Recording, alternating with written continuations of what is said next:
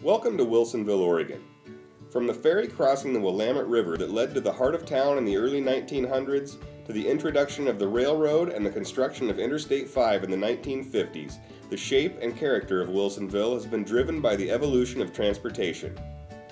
Wilsonville is a rapidly growing community who takes the time and effort to create and implement thoughtful master plans around land use and transportation.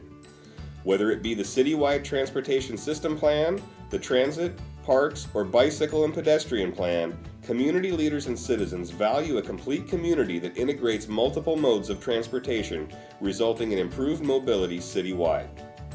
The city owns and operates its own transit system called SMART. Service is free within Wilsonville and serves commuters from all over the region between Portland and Salem. SMART Central Station is the hub for buses and TriMet's West commuter train.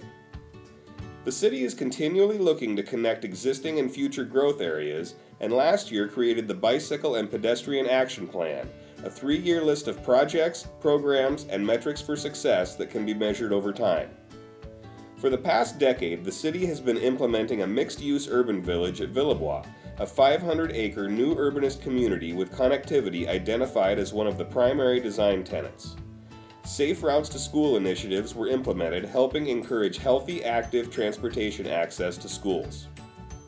The vast majority of the city's facilities are accessible, but with the recent adoption of the ADA Transition Plan, a strategy is in place to address the entire system from an accessibility standpoint.